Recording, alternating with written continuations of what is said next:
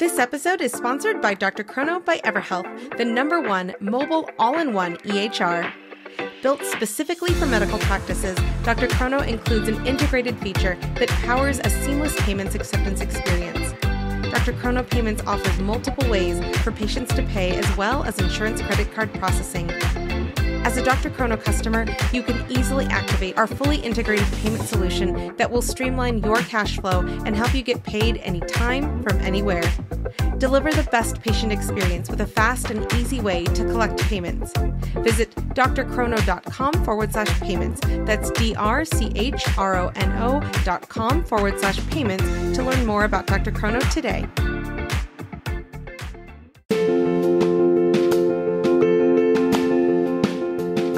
Direct primary care is an innovative, alternative path to insurance-driven healthcare. Typically, a patient pays their doctor a low monthly membership and, in return, builds a lasting relationship with their doctor and has their doctor available at their fingertips. Welcome to the My DPC Story podcast, where each week you will hear the ever-so-relatable stories shared by physicians who have chosen to practice medicine in their individual communities through the direct primary care model. I'm your host, Marielle Concepcion, family physician, DPC owner, and former fee-for-service doctor. I hope you enjoy today's episode and come away feeling inspired about the future of patient care, direct primary care. So I'm excited to be on this podcast because I love DPC. It allows me to practice in ways I never thought I could. But more importantly, I really want to share this with younger doctors. I'm sort of older and at the end of my career, but really hope to help other doctors discover this new way and help them sort of create the practice that they could have never imagined. I'm Dr. Matthew Mintz. I'm an internal medicine primary care physician in Bethesda, Maryland, and this is my DPC story.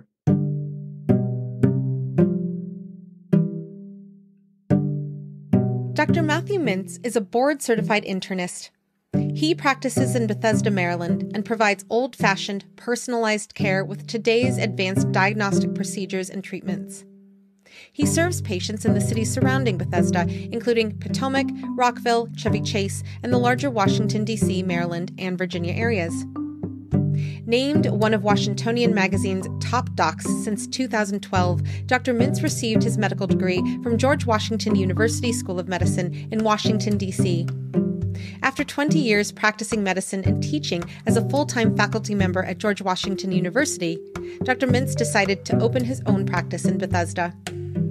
Dr. Mintz is affiliated with and has privileges at George Washington University Hospital in Washington, D.C., and Suburban Hospital in Bethesda.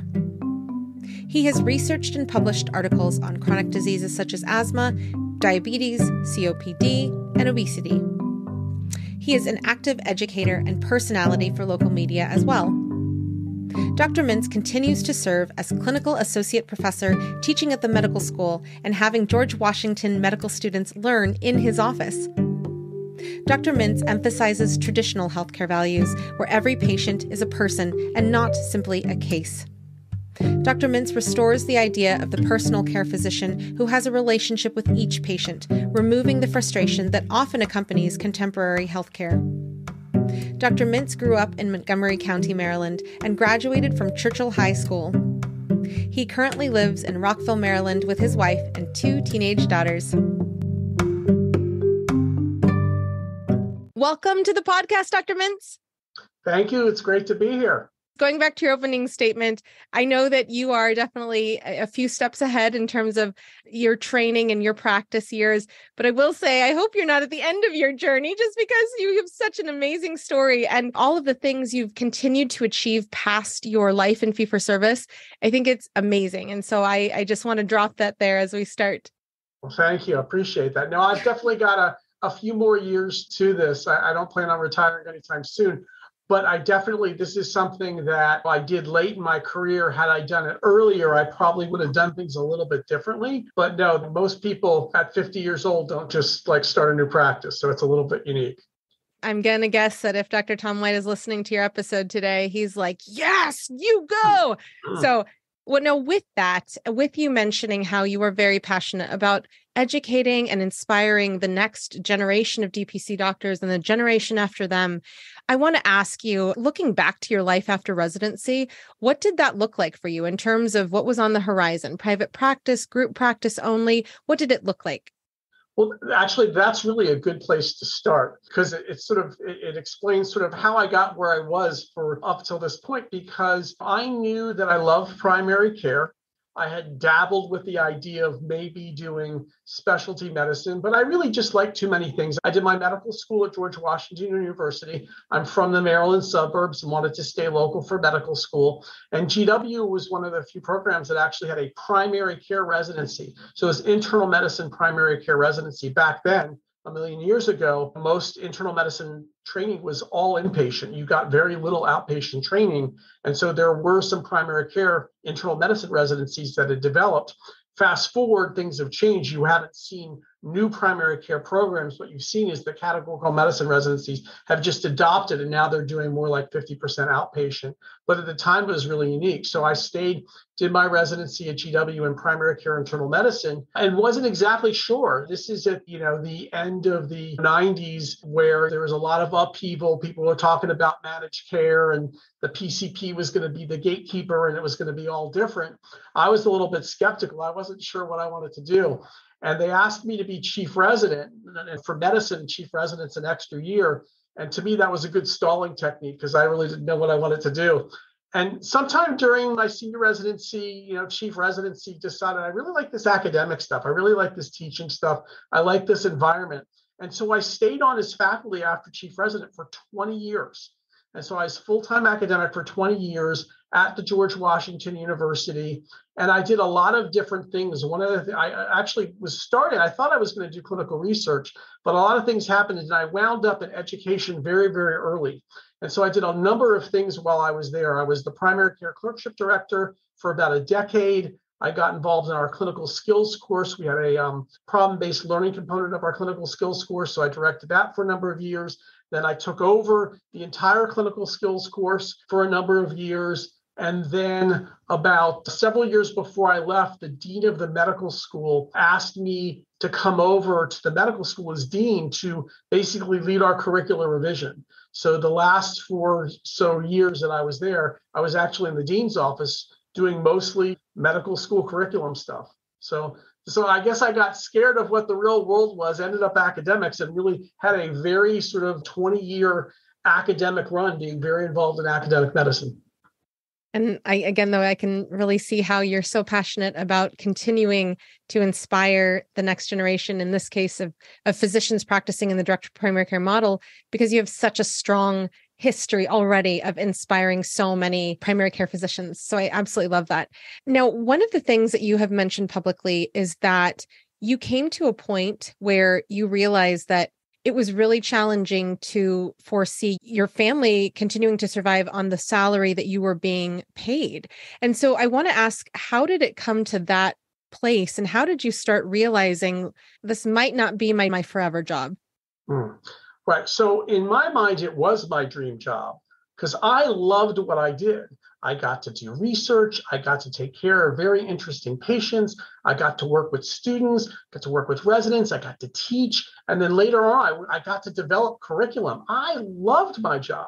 I planned on being there forever. I thought it was my forever job, but there were two things that made that very difficult. The one was I dealt with, but it was hard. It was the commute. So I live in the suburbs of Maryland, and my practice was in DC. And Washington, D.C. traffic is pretty bad. And sort of the 1 hour plus commute each way for 20 years was starting to take its toll on me. So, but I probably could have lived with that for a little while longer. But really, it was just the salary. I mean, no one goes into primary care because they want to make a lot of money. Okay, we realize that. But I grew up and now live in the suburbs of Washington, D.C. And I never thought in a million years that I couldn't be a doctor and raise my family living in those suburbs. And again, I don't want to imply that I was living in poverty. We took a vacation every once in a while. I mean, I was able to keep my family fed. but we went to public schools, didn't have any fancy cars, didn't go out to dinner. It was hard on a primary care physician salary. Now, one of the things about academics is the most underpaid professionals other than primary care physicians are teachers. So primary care physicians don't get a lot of money. Teachers or academics don't get a lot of money. And that intersection is pretty poor. And then you add that living in an area that's a relatively high cost of living, a suburb of a major metropolitan area, the economics of that just didn't work out. So I would have been happy if I could have met and made ends meet, I would have been happy, but it just wasn't working out. So I was ready to leave. About 10 years into my 20-year career, I was ready to leave. I went to my boss, the chair of medicine, and said, I can't do this anymore. I'm getting in debt. I can't do this anymore. And my boss came up with the idea of starting a concierge practice. And so our medical school, our medical institution is not the only one to have ever had a concierge practice, but it was pretty unique. And again, I didn't want to do concierge medicine. That was for like rich people. And I don't want to see that. But I was literally ready to leave. And the alternative, starting my own practice without any business experience, this was before I even knew what DPC was, was very daunting, and I wasn't going to be able to teach. And here I basically can keep the job that I love, have an increased salary so that I can stay here for hopefully forever. And, I'll try this concierge thing. So it was a really no-brainer because ultimately I wanted to stay at the job I love. The problem is that while the salary we agreed on was enough to keep me there, it wasn't enough to keep me there to stay, because the idea was the salary would go up over time. But unfortunately, that did not happen. So that's why I ended up having to leave. Ultimately, despite being a concierge doctor and despite being dean of a medical school, I was still making less than the average primary care physician across the country.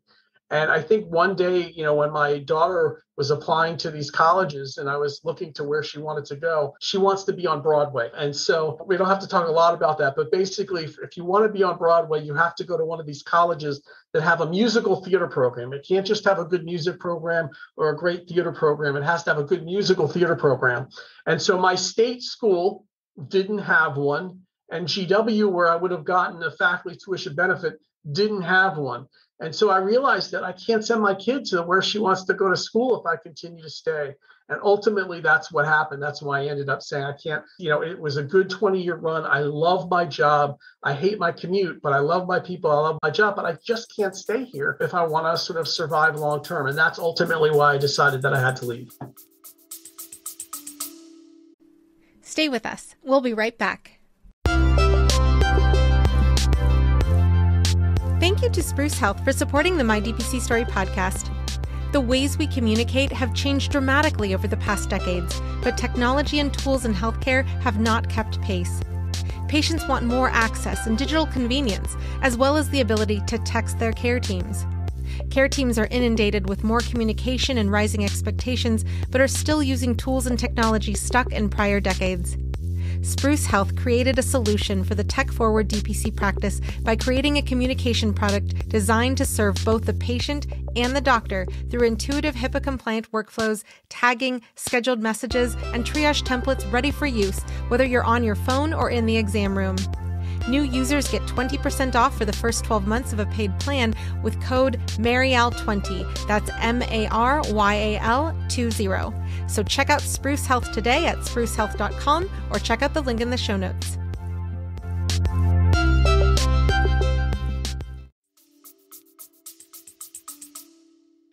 And it's so relatable. And especially when you said, if they had just done this, I might have stayed. I can relate to that completely. Yeah, and I think one of the differences in my story is that I guess I learned early on that not only did I like the teaching, but one of the things that was good about teaching is it balanced my schedule. So, while early on I saw a lot of patients, pretty early in my career, I was 50% or less clinical. And so while, yes, I saw lots of patients, some of my clinics were resident clinics. So the actual clinic time, while I had that typical burden of the primary care physician, seeing all these patients and doing all the charting and the EMR and the stuff that people, don't like, that was actually, for a lot of the time that I was there, a small part. So to me, the clinical stuff wasn't that bad. I wasn't really complaining about it because I had so many of these other things that I was doing. And so, what was interesting about the concierge is that I didn't want to do the concierge. That wasn't anything I was thinking about. To me, it was about, I love this job. I can't afford to stay. This was an opportunity to stay. But what was really interesting is when I started the concierge practice, I learned the value of time, that I got to see patients when they needed to be seen. I got to spend more time with patients. And what I recognized was that I was delivering better care. It wasn't that I was such a good doctor or better than any of my colleagues at the academic institution. It was that I had time to spend with my patients. I didn't have to refer them. If they needed me, I could see them or work with them and maybe keep them out of the emergency room. And I just realized not only was this more fun, like getting to know patients and having that relationship with them, but I was delivering better care. And so that was the angst was, you're just going to be a concierge doctor and only the rich people can see you. And so, but here's the thing is doing 15-minute visits, complex primary care and 15-minute visits, is that good also? Because I know that my colleagues are all very good and they're doing the best they can, but you cannot deliver complex primary care in 15 minutes. You can't do a good job. So everyone who's still on the insurance treadmill, they're doing the best they can, but that's not the same thing as good care.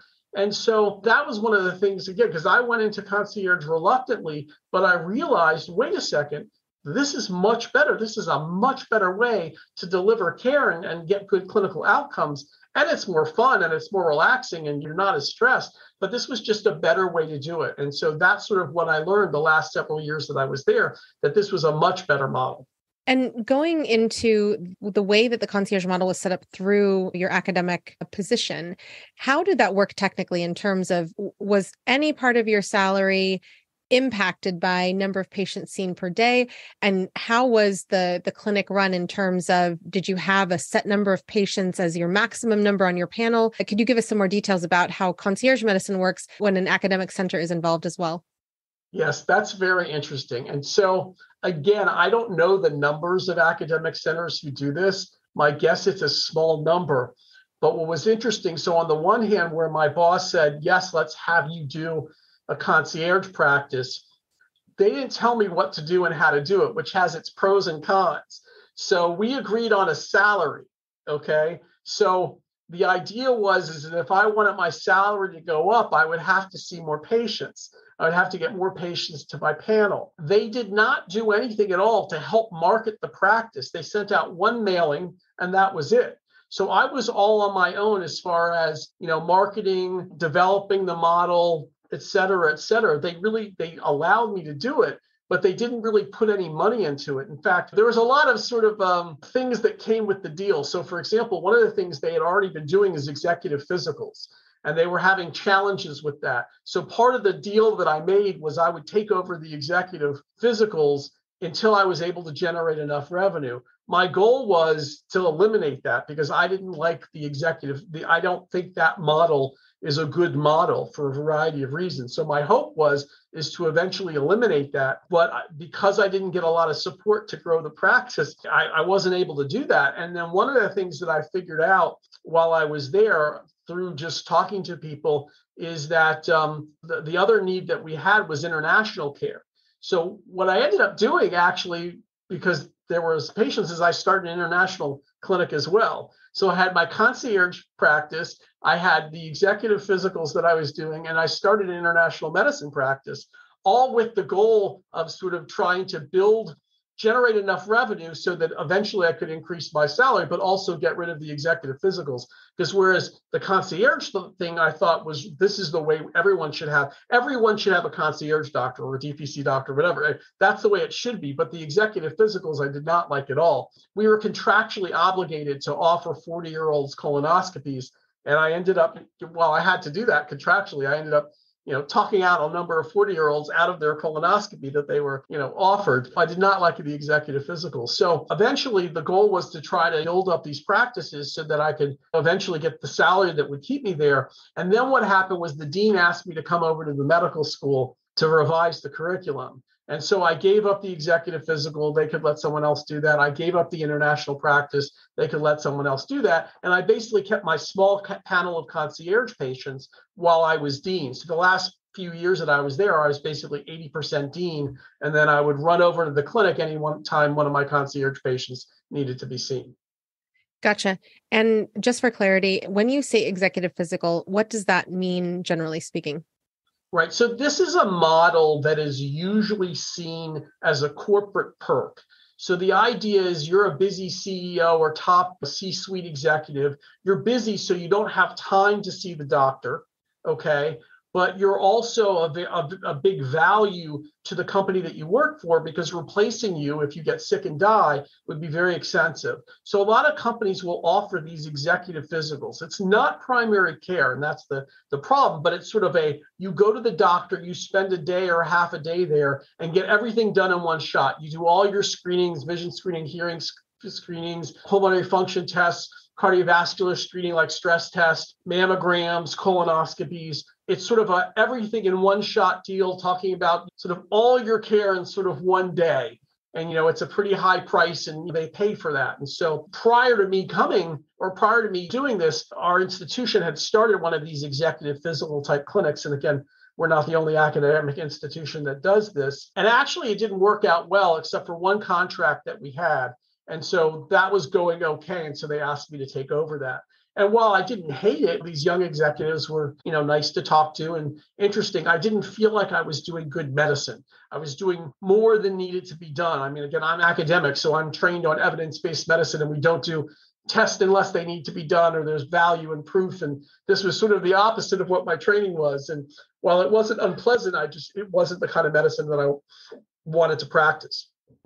Yeah. And as you're explaining the overview of an executive physical, as you're talking about like the importance of the person, if they didn't show up to work, I'm like, well, that's every human being who works in America. So that's funny that direct primary care, to me, as you're saying that, yeah, I'm like, you're going through pulmonary function tests, like all these things and labs if they're needed. I'm like, oh yeah, that's what all of us do for all of our patients as they're needed. So I love that bridge between you finding out your place in medicine where you wanted to be able to practice the way you wanted to practice, balance the not having to worry about the finances on top of being treated and valued as you should be as a physician. So I want to go into when you were doing concierge medicine, realize the value of time.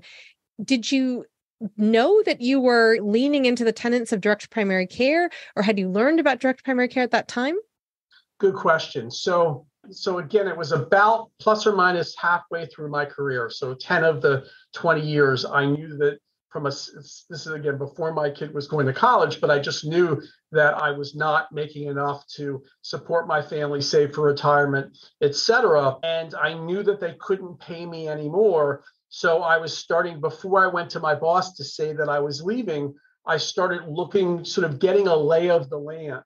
And so I met with a number of different, because I knew that I was going to do private practice. And even then I knew that insurance-based medicine probably wasn't going to work, because I realized that was why my salary was so low. So I met with a lot of people and I looked at a lot of different models, and DPC was, maybe it had a name back then, but it was not really there. And so I met with a number of people that were doing either concierge, and again, not necessarily when I think of concierge, I think of corporate concierge like MDVIP and things like that. I wasn't talking like that. I was talking to some of the early pioneers that were sort of out there and doing it, and they did it in various different ways, and just to see if this was viable. So for example, there were some older doctors who, I don't even know if they call themselves concierge doctors, but basically what they did is they did what I call cash fee for service. So in other words, they didn't take insurance, but when you were seen, you paid cash and they would give an invoice and you could submit that to insurance, but they didn't bill insurance. And what they did is that physical, they just charged a lot for that. So the physical was sort of a mini concierge fee, and that's how they did it. I talked to one of the very earliest pioneers, who I think is just retiring and trying to look for someone to get his practice, is Alan Dappin, his clinic was called Doc Talker. And he did it in a way that I don't think anyone has ever done. And that was really unique, where he charged like a lawyer. He charged by the minute. So like the physical was X number of dollars because it was 60 minutes. And if you needed a prescription called in, he would charge you whatever his rate was, like 3 minutes. And, he was a real big pioneer, out of the box thinker. And so I met with all these doctors. He was in Virginia. I sort of traveled. And what I realized was that there were a lot of different models out there. No one had sort of figured it out, but this was something that I could do. And so the other thing that was interesting is because I had spent all this time researching, and I don't know if it's even online now because it was like 10 years old, but I actually wrote an article for Medical Economics because I had done all this research. I'm like, I might as well write an article on this because it doesn't exist. And, I'm sure someone like Medical Economics would publish it, and they did. All the different models of doing primary care out there because that article didn't exist for me. So why not write something? So I did that. I don't know if it's still available because it's at least, we're talking like 15 years old now. So I was ready to go, and I hadn't sort of figured out what my plan was.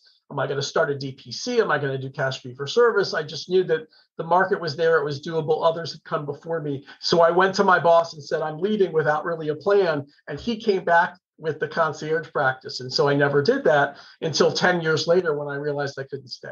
Now, these days, I feel that there are a lot more residents who are saying, I'm going to do DPC after residency, which I absolutely love. When you look back on your journey in terms of your mindset to choose to practice on your own, you were pretty confident about, I know I need to do things a different way. And I love this idea of having time with patients.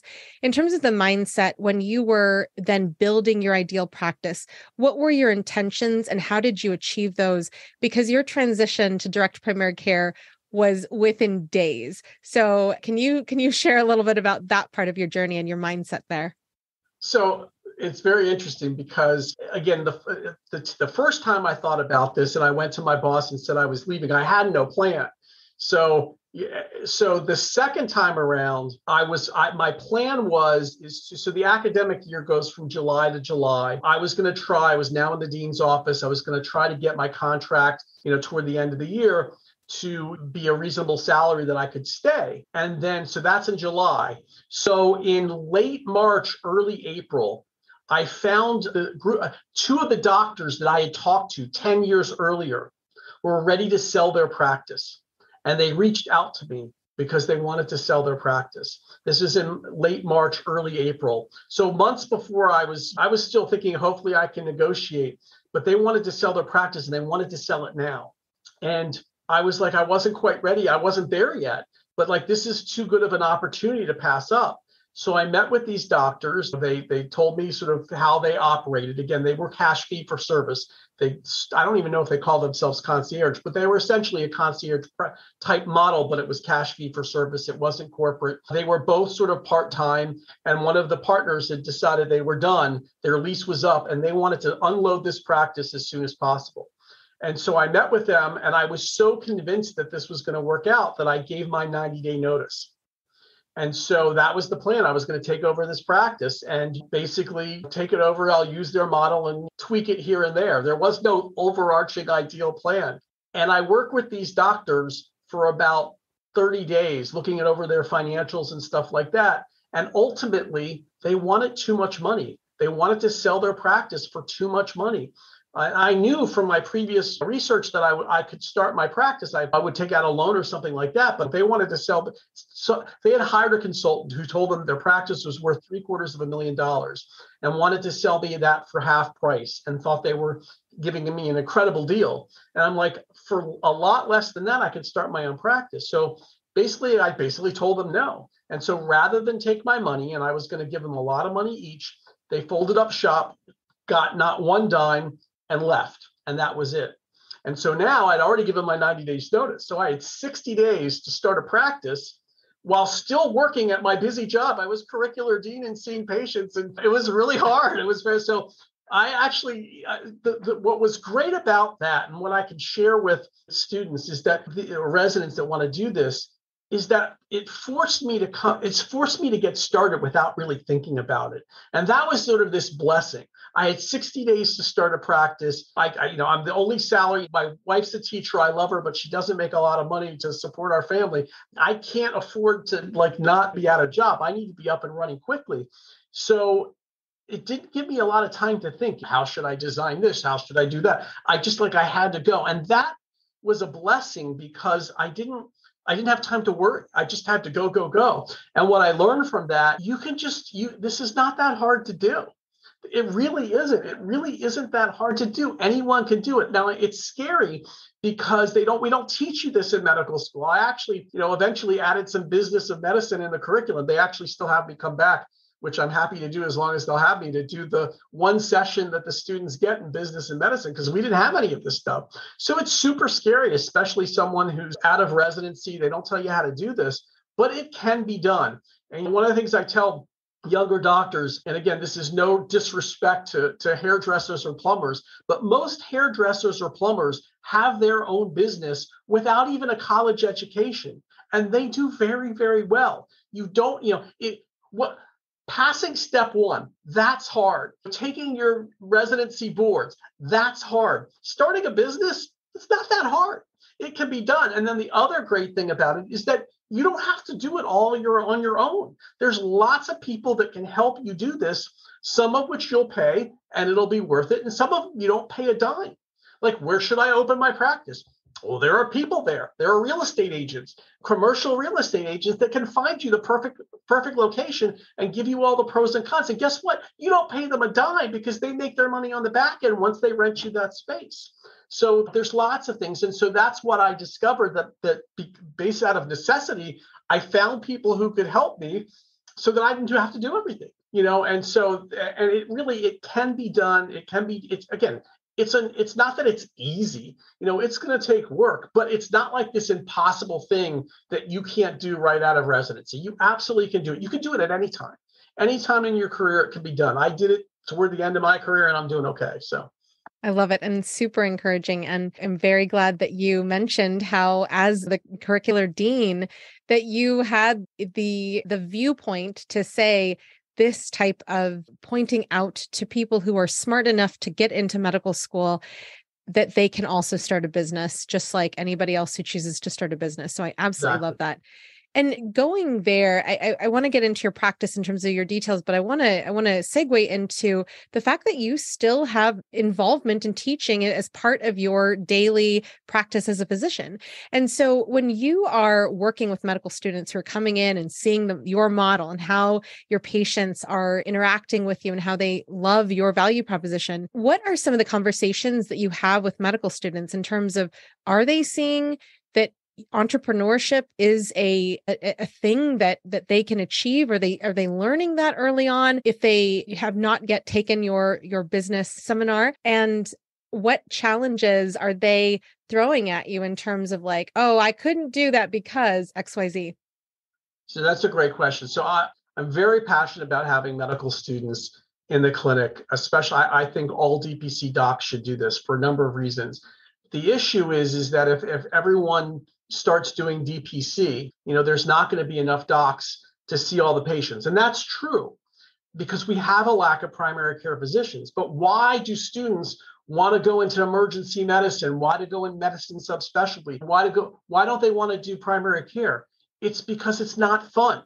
It's because it's a burden and you don't make a whole lot of money. It's not, again, I don't think the students have changed. People going to primary care don't necessarily want to make a lot of money. They want to take care of patients and do a good job and have a life, and be able to feed their family and maybe take a vacation once in a while. Nothing's really changed. And now you can do that. And so to me, it's every time I have a student, I want to let them know. And again, not everyone can be primary care. We need good emergency room docs. We need good surgeons. So I don't try to talk them out of that.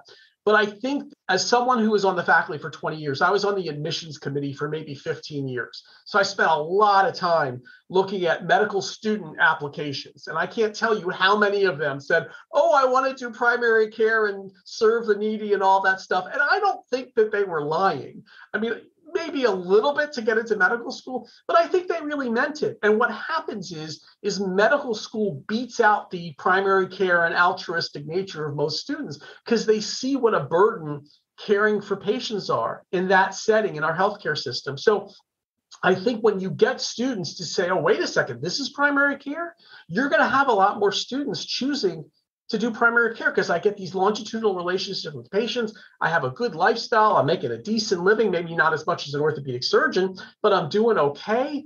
And I can have fun and I can have a life. and I get these great, and I spend a lot of time with them. And that's why we went into medicine. So I want the students to see that this is possible, and one by one try to convert at least some of them into primary care, or at least have them realize that this is a possible career path, and not all primary care physicians see 25 patients a day and are stressed out and have to go do charting at home instead of eating dinner with their family, because that's what they see. Because most of the students, when they do these, whether a preclinical or clinical, they're usually doing it in the academic medical setting. When their preceptors are miserable, they're not happy in the clinics. And so that's what they see. So I want them to see that and want them to know that there's an alternative to do that. So that's one thing. Awesome. And when you have conversations with your peers who are potentially in positions like you were when you chose to practice on your own, or people who are in those first few years out of residency reaching out, for example, like Dr. Jillian Burton, she had looked to transition her own life to a direct primary care model in pediatrics in the DMV area. And she had reached out to you. So when you're talking to peers, what types of conversations do you have there most commonly? That's a good question. There's a lot of things. So what I want to do is be a resource for them and help them. One of the things that, again, for me, I had to get up and running really quickly. So for one of the things I asked them is sort of, what is their vision? What do they want to do? Because I sort of didn't exactly set it up that way. I tried to create a business model so that I could be up and running very quickly. And I think if I had the luxury to do it over again, I might have done it differently. So what is their vision? What happens is that when you're starting out a practice on your own, and especially if you have the luxury of time, like people say, I'm going to quit my job and I'm going to have 3 months or 6 months to set up a practice, they get very bogged down into the granulars of how am I going to make it work without focusing on what's the big picture. To me, the one thing I tell younger doctors is figure out what your vision is, recognizing that might change over time, and figuring out how you might starting the practice to build toward that vision, as opposed to figuring out how you're going to generate income from day one. Because to me, that's the most successful way to sort of build and grow a practice, is start with a vision and work that way, as opposed to, all right, well, I'm going to just, I have to make some money. And I don't want to take any loans. So I'm going to do urgent care 5 days a week while I slowly build my DPC practice. I don't think that's the right way to go. Stay with us. We'll be right back. Have you tried an AI scribe in your clinic? Well, I've tried so many, and I can say Heidi Health is the best AI scribe I have come across thus far. With Heidi Health, I can create unlimited customizable templates for my notes to help me truly cut down on the time I'm spending charting. Template for pediatric well child check? Done. Template for weight loss management? Done. Some of my favorite things I've built into my AI template, beyond the general soap note, are having a list of actionables for our team to take after a patient visit, having the diagnoses listed, and creating an after-visit summary for our patients. Not only have I found Heidi Health to be the most helpful, customizable AI scribe so far, it's also more affordable than most out there. So try Heidi Health today and see how you can harness the power of an AI scribe for your practice. To get an entire month of Heidi Pro free, go to the homepage of mydpcstory.com and click on the Heidi Health ad. Awesome. So again, I love those words of just taking a step back and thinking about one's vision, because that could pertain to so many aspects in our life, whether it be our business, whether it be how we want to manage schedules, whatever it is with our families. For you, when we talk about you taking your vision for your practice, and yes, you had to transition quickly. I want to say that your last day of full-time faculty was like June 30th. And then the same year on July 5th, you saw your first DPC patient. And so that's correct. Yeah. So as you're falling while building the plane, so to speak, how did you then create your vision as you went into your second, your third, your fourth, your fifth year? Did you stop, and as a solo doctor, did you stop and say periodically, this is how I'm going to mentor myself and take time to figure out my vision? So it's interesting because the two are related, because I would say that because I wasn't focused on vision, I made mistakes.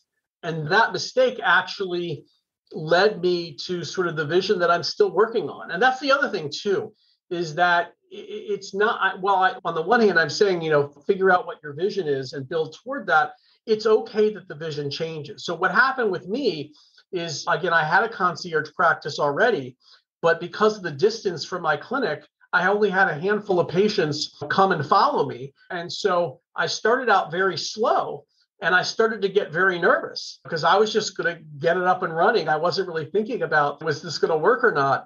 And so I was looking, well, how else can I generate revenue while I build and grow this practice? And so one of the things that I did early on, which ended up working out very poorly, was I started to dip my toe into aesthetics, and again, there are a lot of DPC doctors that do aesthetics, and I'm not criticizing that because that could be a very good thing, but that wasn't my vision. It was more of, I was thinking, there are other things that I can do. I can do legal consulting. I could do other things. And to me, I thought I had been doing some medical weight loss in my previous academic practice. That was something that I was interested in. So I thought that might be a possibility. And that sort of paired with aesthetics. And so part of it is that I was at the wrong place at the wrong time. These companies that sell these machines are very, very aggressive. And so they caught me at a very vulnerable moment and sold me on a machine that would help me build and grow my practice. And it ended up not working out very well, but I learned a lot. And so that was good. And so I definitely took a financial hit over time, but there was some value in it as well. But the other thing that did happen that was good worked out well, because I was open to new ideas. The aesthetic thing didn't work out, but the other thing that happened was a medical cannabis dispensary moved into my building several months after I had opened. And again, medical cannabis was not in my vision, but I needed a way to generate some revenue. And I'm like, okay, if they want to send me up a couple patients to certify, what's the harm in that? But I found that I really liked it. I was really worried that I was going to basically giving people a legal excuse to use cannabis. So I was skeptical. But what I found out was, I'm in Maryland, but I'm near DC. Recreational cannabis is legal in DC. So if you just want to get pot, it's very easy to go to DC. So the people that were wanting medical cannabis were really sick. Stage 4 cancer, Mets to the bones, horrible nausea from chemotherapy, chronic pain, arm narcotics, desperate to get off. And I started seeing these patients and started recommending medical cannabis, and I saw that it worked. And that's what we want to do as primary care physicians, as physicians in general. We want to get people well. And so I ended up really liking this. And I was like, okay, well, if I'm going to do this, I'm going to do this the right way, and incorporate it in part of my practice. And again, just like you don't learn about business and medicine in medical school, we didn't learn about medical cannabis other than cannabis is bad and it's a drug and you shouldn't use it. So I had to, learn all this stuff and do some research. And if I was going to do this the right way, and again, similarly, I figured if I put all this time, effort, and energy to learning all this stuff, I might as well publish it. So I actually wrote a book, Medical Marijuana and CBD, a Physician's Guide for Patients, available on Amazon now. And actually, because I know it wasn't out there weren't books for docs. So I ended incorporating that into my practice and really liking it. And then going back to vision, and again, I'm still working on this. One of my biggest fears of leaving academia, besides not being able to support myself and my family, because actually that's not true. When I had investigated this 10 years back and met with people like Dr. Dappin and other people who were successful, I knew that I would be successful. I was worried, but I knew it would work out. For me, the actual issue when I started out the second time was a time factor. Because now my kids were older. My kid's about to go to college in a couple of years. I don't have 2, 3, 4 years to be financially successful. I have to get financially successful now because I have college tuition payments coming in a few years. So that's probably what made me do things that I probably shouldn't have done, like aesthetics. But one of my biggest fears actually was that I would be bored. Because one of the great things about academic medicine is you get to do a lot of things. I was doing research, I was doing education, I was doing curriculum. There were all these fun and cool things that I was doing. How am I going to just see patients every day? That's going to be so boring. I love primary care, but I've never, except for maybe my first year as faculty 20 years ago, I've always done other things. And was I going to get bored? And one of the things that I found out was not only did I like the medical cannabis piece, but I liked the variety. I like sort of doing other things just besides primary care. The other thing about medical cannabis is I found I'm now a specialist. I'm getting referrals from my colleagues. So I can wear my primary care hat on and my generalist hat, but I can also wear my specialist hat. And so one of the things as I evolve and change my vision for the practice, I like the idea of doing these non-DPC services. So, for example, besides the cannabis, I do treatments for depression. I mentioned that I had done some medical weight loss. I didn't really focus on that early on, but now I've reintroduced that. So I'm doing medical weight loss. Again, I do all this stuff for my regular DPC patients at no charge, but for my non-DPC patients, it's something that I can do and not take insurance and do it as almost a specialty. And the latest thing, and this is literally as of the last week or so, is I've actually started to offer treatments for long COVID. That's, to my knowledge, the only people that are doing this are the academic medical centers. There's a lot of people out there. And so it's to me, it's interesting. So my sort of vision now is changed over time, but it's really to have my primary care practice, but some other things that I happen to be interested because I like to learn and do things. And my guess is it will change over time. Awesome. And also, I love that you share that because that's encouragement to be okay with that too, right? Because I totally feel that to my bones in terms of the feeling of, I have a patient in 5 days because I'm opening my practice. I'm sure a lot of people can relate to that, given all of the stories we've heard, especially during the pandemic, where people have lost their jobs for whatever reason at a very, very quick turnaround. They have chosen to do direct primary care. So I appreciate you sharing those words. Now, in terms of when you mention how you have your direct primary care practice patients and then the services that are included for them, but then you also have your non-direct primary care patients, how do you operate an onboarding when it comes to a non-DPC patient versus a DPC patient? Good. So that's a good question. So, I think DPC is part of this whole direct care movement. Again, the problems with most of our healthcare system, there are many, but health insurance is one of them. And so we have this direct specialty care movement, direct primary care movement. It's about direct care because it's taking that insurance middleman out of the picture. Now, DPC, when we think about DPC, we're generally talking about sort of DPC is the business model, sort of a monthly membership, no insurance. But there are many ways to do that. Again, the doctors that I was going to buy the practice from, they were doing direct care and they were doing primary care. They weren't using the DPC model, but one could argue they were doing direct primary care. They were just doing it a different way, a cash fee for service way of doing that. So when it comes to my non-DPC patients, my non-membership patients, it's the same way. It's a cash fee for service, just like our direct specialty care colleagues would do, very upfront with pricing. I create memberships for that. So for example, the medical cannabis, when I use Elation as my EMR, we onboard them the same way, and we just create a membership called medical cannabis. We don't bill them monthly; they just pay me the fee, and I invoice them. That's a whole other conversation. So I give them an invoice because I know that's a very touchy subject in the DPC world. But I'll give them an invoice to submit to their insurance company so that they can get reimbursed, which I think some of the direct specialty care doctors will do. But I don't deal with the insurance at all. So it's a straight cash fee for service. Give them an invoice, but it's the same EMR. It's pretty much the same thing. It's just a different membership. And when you look at like your P&L, for example, do you have a certain number of patients that you put into your P&L, or do you only put into your P&L your direct primary care patients, and then that's just diversifying on top of your P&L for the practice? It's very interesting. I think about it in a different way. I think of it as time. And essentially what I'm charging for is my time. And I only have so many hours of the day. So there's a reason why most concierge doctors and DPC doctors have about 500 patients. So in concierge, it's about 500. DPC, because DPC doctors don't promise the concierge level of services, so they can have a few more 600, 700 patients. But there's a reason why there's that subset. And so basically, when it comes from a business standpoint or from a P&L standpoint, you basically figure out, all right, what are my overhead costs? How much am I going to charge for these 500 patients? And that's what it is. And how much salary am I going to make? And so most DPC practices can operate at, like a 30% overhead, some even less. So the numbers are not that hard. This is why this is not a very hard thing.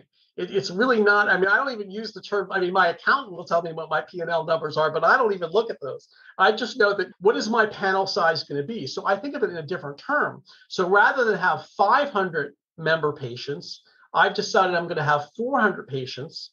Okay. And I can see X number of medical cannabis patients a day. And as I start to expand my services, so I inherited a lot of my DPC patients have come from concierge doctors who have retired. And so those patients are a lot older. So my attrition rate by natural causes is actually higher than I think your typical DPC. My oldest patient, who was 103 and change, just died the other day. So when he signed up, he was 101. So I had a feeling that he wasn't going to be a long-term patient.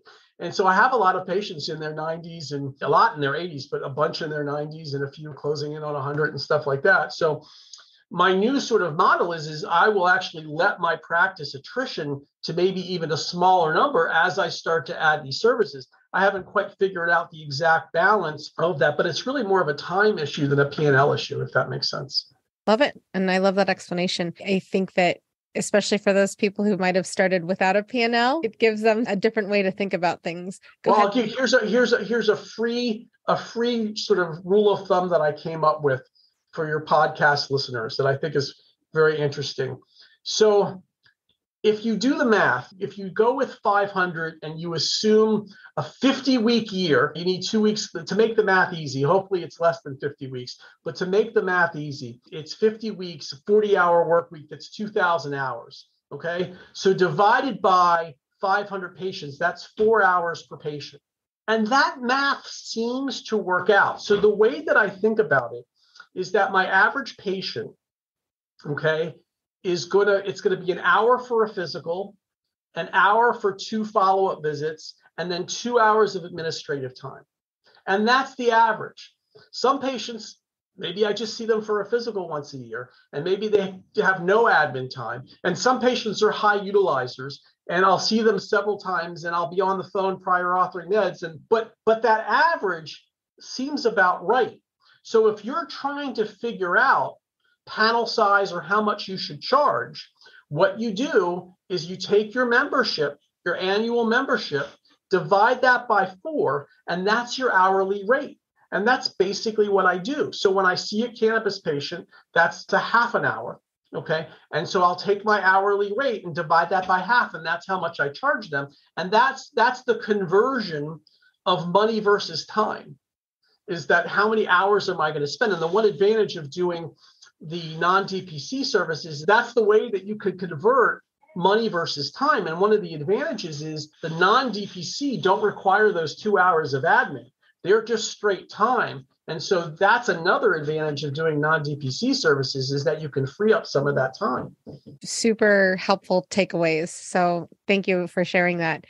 And when we talk about your practice, you've stopped accepting, I know you mentioned how you let your attrition rate go down a little bit, and then so you can have the time to do non-DPC member care. But in terms of when you decided to lower that number to 400 and you closed your practice to new patients in your 5th year, tying back into vision as well, how did you come to deciding that 400 was the good number for you versus like 350?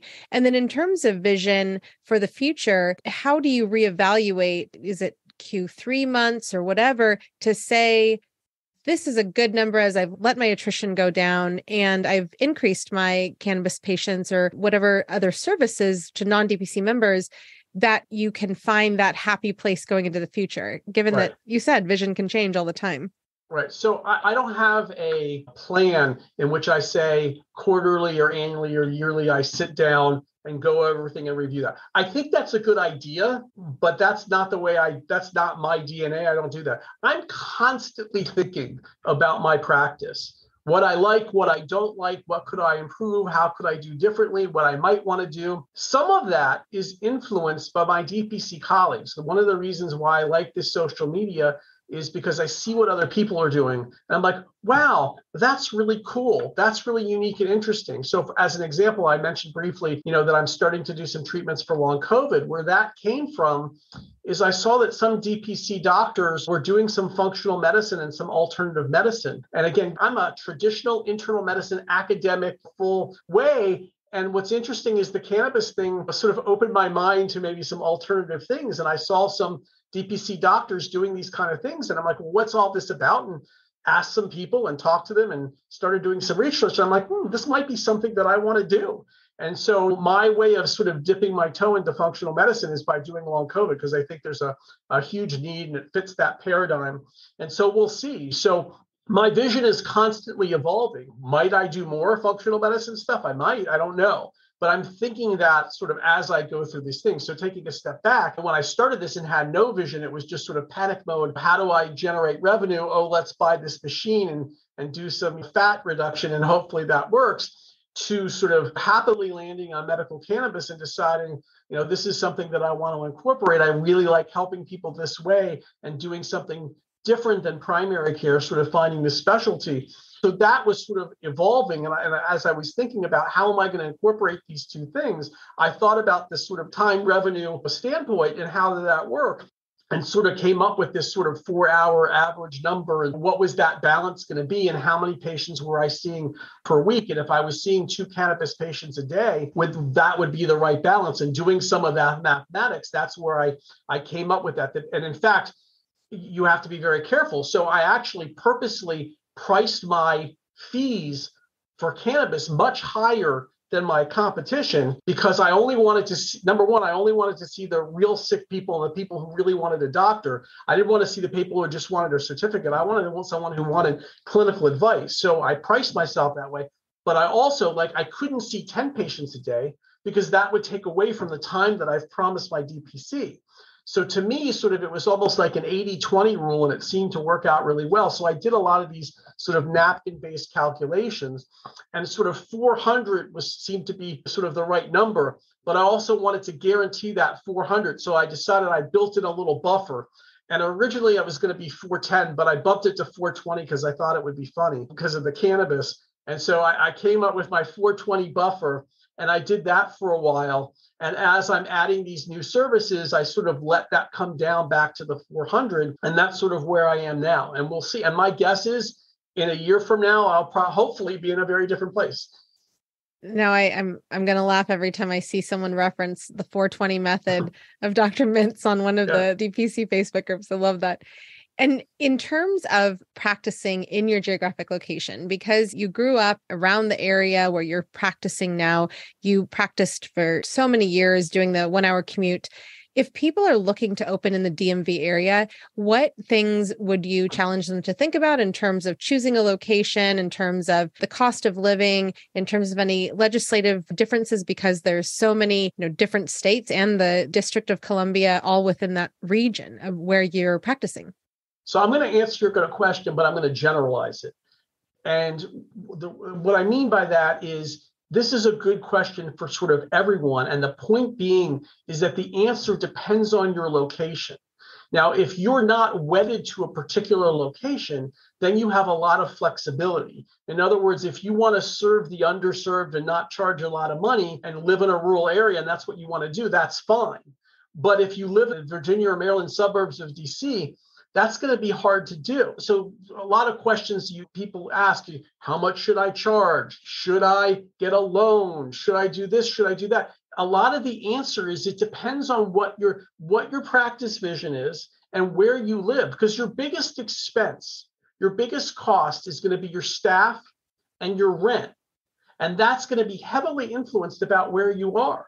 So is $70 a month the right membership fee? The answer is it depends. What services you offering, where's your practice located, et cetera. And so one of the challenges for DPC is sort of the value proposition, because the access proposition is super easy. The value proposition is a little bit more challenging, but it depends on where you are. So getting back to your question, in my area, the Fairfax County and Montgomery County surround the District of Columbia. They're the two wealthiest counties, or two of the wealthiest counties in the country. The biggest employer for the region is the federal government, which has amazing insurance benefits. So I live and work in an area that the penetrance of concierge medicine is much higher than the rest of the country. So I don't know what the national average is. Let's say it's 3% or 2%. And in our area, when I started, it's 5%. Now it's probably 6 or 7%. So to me, to try to open a DPC at $70 a month is not going to work. One, because I can't afford it because the rent's really high and my staff is really high. So that's out of the window. that's not going to work. But also people have insurance and it's good. And a lot of them, it doesn't cost a lot of money. And so like to try to sell them on not using their insurance is really hard. And they know what concierge is. The problem, the pain point, they can't find a doctor. No doctors in our area are taking new patients. There's no primary care physicians coming in.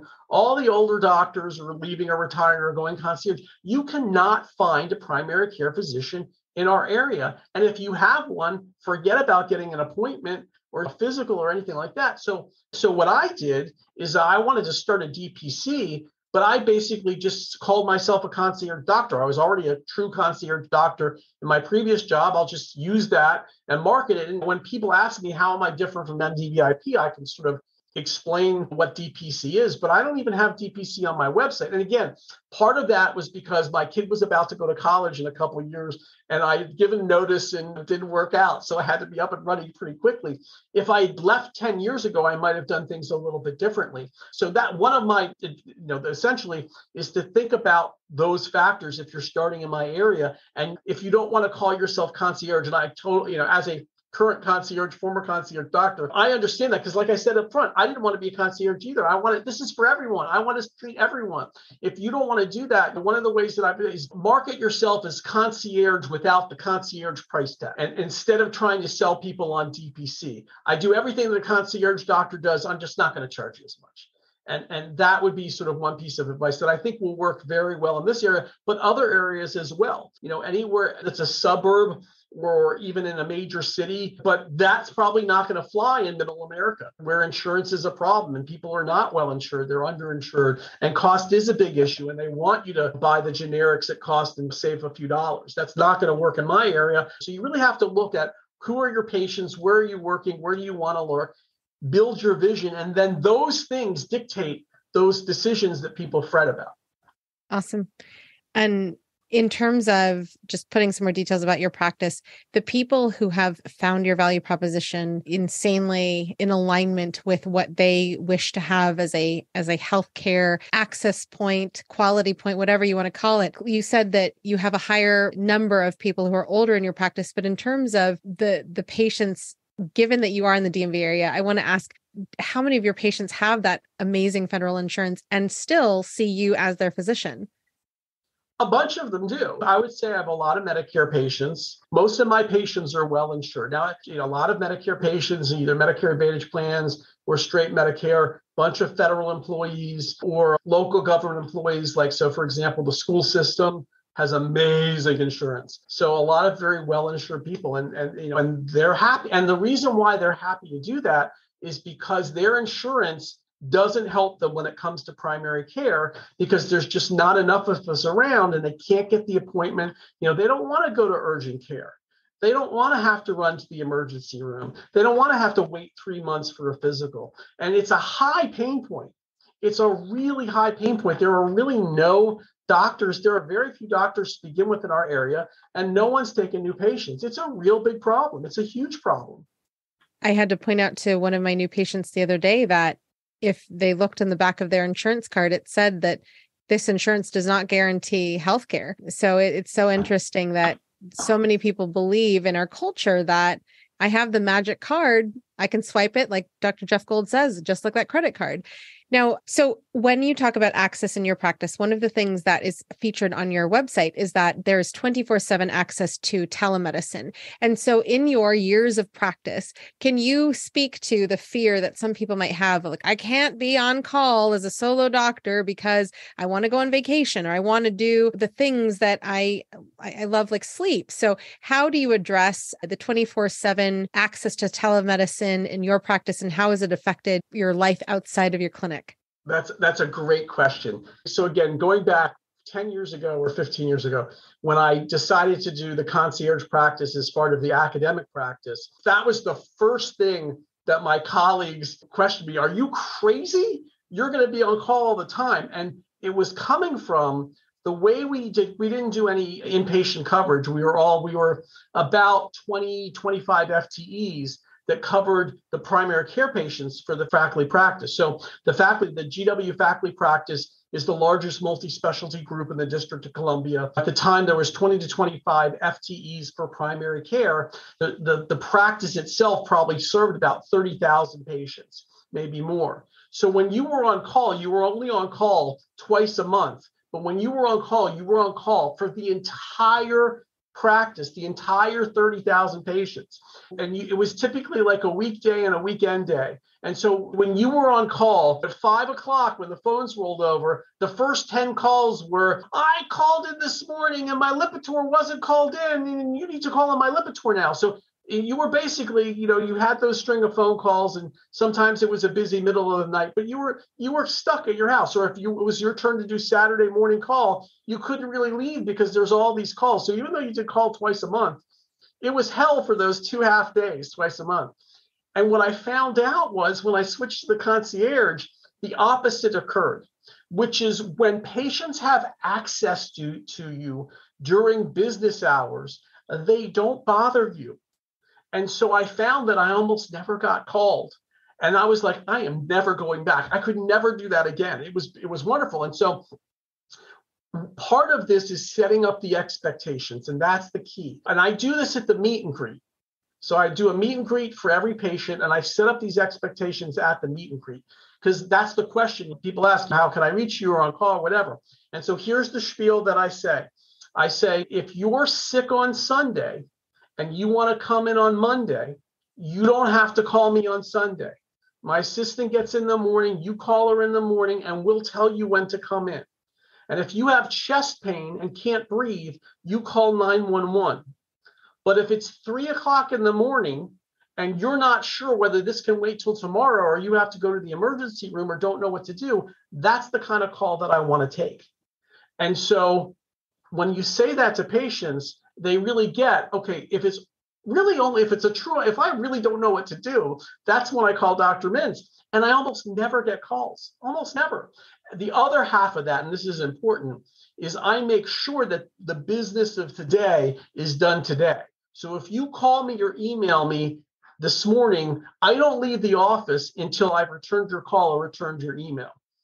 And does that mean sometimes I stay a tiny bit later than I would love to? Not usually, but it can. But I've sort of set that up as my mantra. And what that does, it affords me, when I go home, I'm home. Like, I don't even put my cell phone, I leave my cell phone upstairs. I can hear it ring, but I don't like carrying my cell phone around and stuff like that. And so I almost never get calls after hours on the weekends. And again, I've been doing this same thing for my 5 years in my DPC and 10 years before that in concierge. And it's great. It's fantastic. So I've done 24/7, 365 for 15 years. The exception was I had a surgery, and so a couple of my colleagues had to cover for me for a couple of days. But other than that, I've been doing it forever, and it's been great. It's been wonderful. Awesome. And when it comes to testimonials, on your website, you have a whole section about testimonials. So especially for people who they might not be a direct primary care patient or looking to be a direct primary care patient, but even just a testament to you as a physician. You have many examples. How do you approach testimonials when you're reaching out to DPC patients versus your non-DPC patients? So I think this goes back to something that we talked about earlier, is that you don't need to know everything. You just need to know what you do know and what you can do, and you don't need help, and what you don't know and where you should get help, and whether it's worth paying that for a lot. So here's like again, I'll get to your question. I'll answer that question in a second, but I think this is a really important point based on comments that I see, on some of the social media. Fortunately for DPC doctors, young DPC doctors, there's a ton of resources. There's kudos to Josh Umber and Atlas, and they have a lot of resources, and there's primers, and there's people that have written books about it. There's some really good books out there. Doug Brago has done that. There's a bunch of books out there that you can do. There's all these like DPC masterminds and conferences, and you can go to that. And everyone should do all those things if they're interested. But for some people, even that much, it's still overwhelming. And that's okay. Not everyone is a DIY kind of person. Not everyone's like that. And it's okay if you want someone to hold your hand. And it's okay to pay for that. Now, make sure that if you're going to pay for it, that you pay for someone who is a DPC doctor themselves who has done this, not some sort of medical consultant that knows the insurance world, because the rules don't apply. It's okay to ask for help. It's okay to pay for help. So I bring that up because I don't know anything about reputation management. I don't know anything about testimonials. The reason why that is so good is because, and this is interesting, this goes back to one of the perks of the big aesthetics machine was they gave me a website for free. That there was a lot of perks that came with it, and that was one of them. And I'll just say that the website is Patient Pop. That's the website I use. And they did such a good job with SEO. And again, if you don't know what SEO is, that's okay. You need to have good SEO. And if you don't know what that is, you can hire people to help you with that, and you go with a website like Patient Pop that does your reputation management, stuff like that. I didn't know anything about that, but Patient Pop is really good with SEO and really good with reputation management. And when patients book online, they get an email to say, did you like Dr. Mintz or not? And if you do, then you rate them.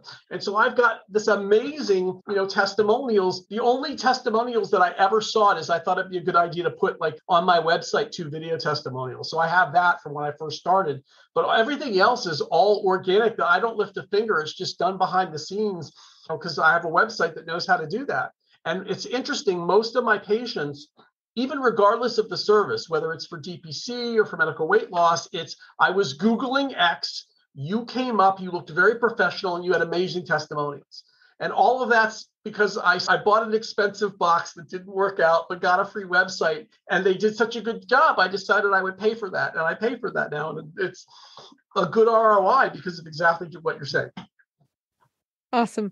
And we'll make sure that the links to your book, the links to articles you've written, the links to the Patient Pop website is on your blog. So thank you so much, Dr. Mintz, for joining us today and sharing your story. Thank you. It was great talking to you.